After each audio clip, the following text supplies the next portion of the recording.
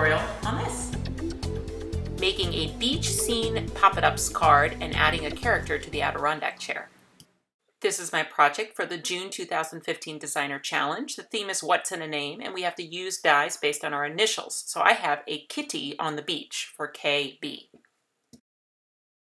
I've started with a white A2 long card, so that's 4 1/4 by 11 inches, scored in the middle at 5 1/2 inches. I found some pattern paper in a sand color. I cut the top piece to about 2 1/4 high and cut the top edge with that beach edges die. And the bottom sand piece is just a rectangle 4 1/4 by 4 3/4. I only need a tape runner to add these inside the card, but it is important that when I'm putting the bottom piece on, I'm only using adhesive around the sides and the bottom edge, so nothing in the middle or along the top edge at all. And then that can just line up and glue right inside the card, just making sure that the top edge is right in the fold of the card.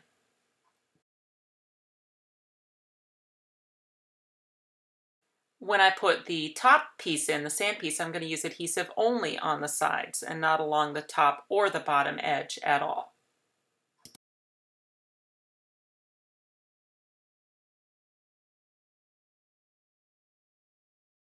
Next, I'll use the Adirondack chair pop-up die to cut the Adirondack chair into the card. Now the little alignment nubs on the side of the die make it very easy to line it up perfectly right over the fold of the card.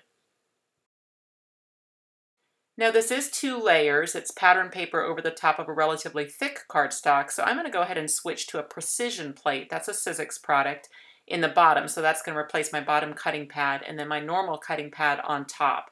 And then when I roll that through, because of that precision plate, it will actually give better pressure against that intricate die, and it cuts right through both layers like butter in just one pass. Now I can remove the die off of the paper. And then what I'm left with is my Adirondack chair has been cut down through both layers, and because I used no adhesive behind the center portions of the sand, those can be cut away. Now I do want to make sure that I'm not cutting my white cardstock, I'm only cutting the sand paper, and I want to cut a little bit higher than the fold on those top ones. I really just want that white cardstock to be able to fold easily against the sandpaper and not have anything bunching in that fold. So when I take my little detail scissors in there, I'm actually cutting the sandpaper away a little bit higher than the fold. And now I'm just going to repeat that exact same process for the bottom half of the chair. And again, I want to go lower than the fold so that the white cardstock can fold easily. So I'm taking the detail scissors in there, just going a little bit further than the fold, cutting just the sandpaper away from the chair. And then the only other thing I need to do is just get all of my confetti out of that. So if that's still in there, I'll just take my little detail tweezers and poke them all out. The chair is an easy fold. I always say find that center fold again first. And then what you're looking to do is get the arms of the chair to come out toward you. So pretend, I'm doing it backwards, but pretend you've got your thumbs right in there from the front of the card, and you're going to trace those up to the top where those arms touch the wall and make sure that those little folds are pinched. Then you're going to take your thumbs or your fingers down to the floor, all the way to the floor. So make sure you go all the way down and give those little folds a pinch. And then I always just pinch the little center of the arms and kind of give the chair a little help knowing that it should be folding at that final set of horizontal slats. And then from there, it usually knows what it wants to do, and you can just carefully fold the card closed and it will find the rest of the folds for you. But that's what you're looking to make. It's just a series of back and forth folds. It's a box coming out and a box coming in, and that's what makes the chair. I've cut a piece of clouds pattern paper and kind of peeled up the sand a little bit to where I can tuck it down beneath the sand and then just press that back into place. I just cut the clouds paper a little bit tall, that way I didn't have to do precise measuring, and then afterwards I can just cut off the excess. The Adirondack chair die comes with a set of decorative arms, and what you do is you just die cut those out of the same color as your chair, or I suppose you could do contrasting color if you want. One nice feature about the little arms is that they have a fun emboss feature. It's optional, so if you die cut it and just pop it out of the die, it's going to be plain, solid, whatever color or pattern you used. If you'd like to take advantage of that emboss feature, you need to switch to an embossing sandwich in your machine. So for a big shot, that's impressions and silicone on tab 1, and then a cutting pad on top and roll it through. I do always link all of my supplies on my blog post and in the About section of YouTube videos, so if you need sources on those supplies, you can find them in the About section. And there, check out that cool emboss, kind of a wood grain feature for the top of the arms. Since the decorative arms are bigger, you definitely want your adhesive to go on the pop-up arms and then press the decorative arm to that adhesive, so not the other way around, otherwise you'll end up with exposed adhesive on all the overhangs of your decorative arms. Now I'm just going to repeat that process. I'm using my fine line bottle with my Lineco pH neutral adhesive. Guess where you can check for the supplies? The About section or the blog post, both of them in the About section of the YouTube video. The Beach Edges die also comes with a waves edge, and I'm adding my adhesive to the back of the blue one, and then I'm going to just glue that to another waves edge that I cut out of white cardstock, and I'll just offset those a little bit from each other to create that little white shadow around the waves. And I've also cut the one that I typically use for sand. It also works great for just rolling water, so I've cut that out of a little bit lighter blue, and I'm going to layer those two together at the bottom here to create my little C section of the card. And one thing I like to do is just cut my cardstock a little bit wider, and that way I can mess around and have a little bit of play in that for where I want those waves to line up, and then I'll just turn the card around and cut off the excess. I've decided on a craft colored backing card. That way it'll just look like more sand back behind the chair. It'll make a good wall color for me for the front of the card as well. Now you always want to add the adhesive. When you're adding a backing card, you want the adhesive to go on the pop-up card itself. That way you can avoid the pop-up with your adhesive. And I always like to work one side and then the other. So here I've just added the adhesive to the pop-up card. I've done it all over the back wall section. That way the bottom floor section has no adhesive, and I can slide it around that card, take my thumbnails, jam it into the fold so that it's lined up perfectly, and then just wiggle that backing card right up the back wall. The second half of the backing card is even easier. Just fold it down. The adhesive should still go on the pop-up card. You might use the backing card to judge where that adhesive should stop. Tape runner everywhere, and then either close the card, or you can kind of do the wiggle thing, and now the floor is going to be connected. Give everything a good press. Another great item in the beach collection is the palm tree and pail die. It does come with a nice stencil feature. It's optional. I'm just using a little marker to go through and add some detailing to the trunk. I could have also sponged that or even embossed it.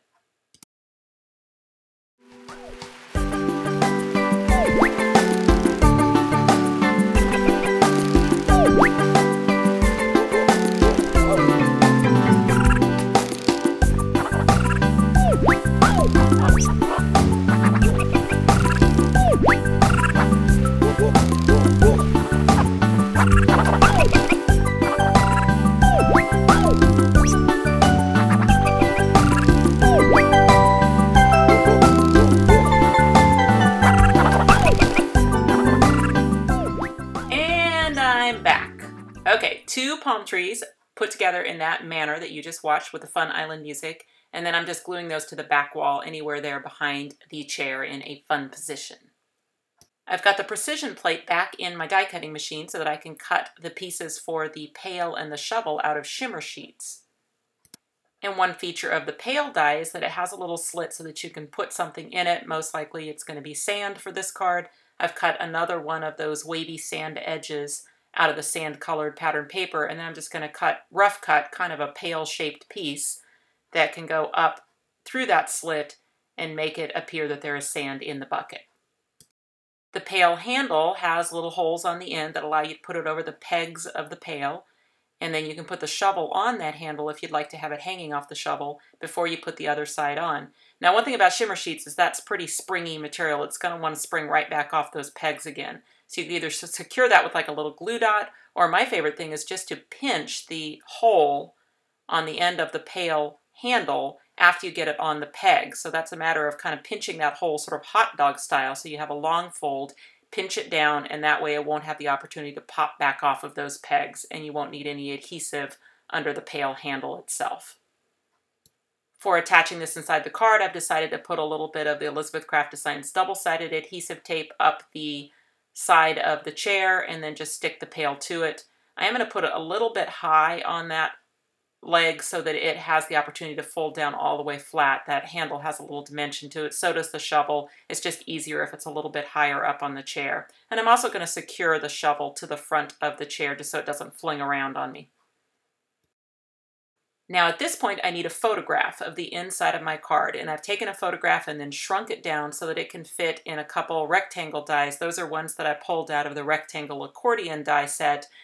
Really, you could use anything. You could even just use a trimmer to make that little frame, but since I had those nested rectangle dies, I thought that they would just be perfect for this. So I've cut the photograph of the card's interior, and then I'm going to make a little frame with those two nested rectangle dies and just glue that right over the top. Let me show you a fun way to style the character dies when you want to change their expressions, like I want to do with Whiskers the cat. I'm going to start by taking a dark brown cardstock and adding some double-sided adhesive to the back so that it will be a sticker. And I'm going to start first with the detail layer of the cat. And I just want to make sure that there's a little bit of brown cardstock around that. I need a little room because after carefully removing the die, and most likely all the pieces are going to stay in there because of the double-sided adhesive, I'm going to put the shadow layer around that detail layer. And it's just going to barely fit. You're going to just take the inside of that die and just line it up perfectly right around the edge of that cat. And then I would definitely suggest taping it down because you're making a very thin piece here. But what's going to happen is when you do the detail layer and then the shadow layer around it, you will end up with a very thin line to go around the cat to create the detail of his tail and his little legs. And the best way to show you what I mean is to go ahead and cut now what I'm going to use for his body. What I'm going to use for his body is this fun piece of cat fur paper that I picked up last week when I was in Connecticut. And I just want to find an area that's going to work for me. I kind of like this more concentrated area of fur up here. And it's the shadow layer that's going to be used here for this particular cat. So I just need a piece of paper that's big enough for that shadow layer. And then I'll just run that through in the usual manner.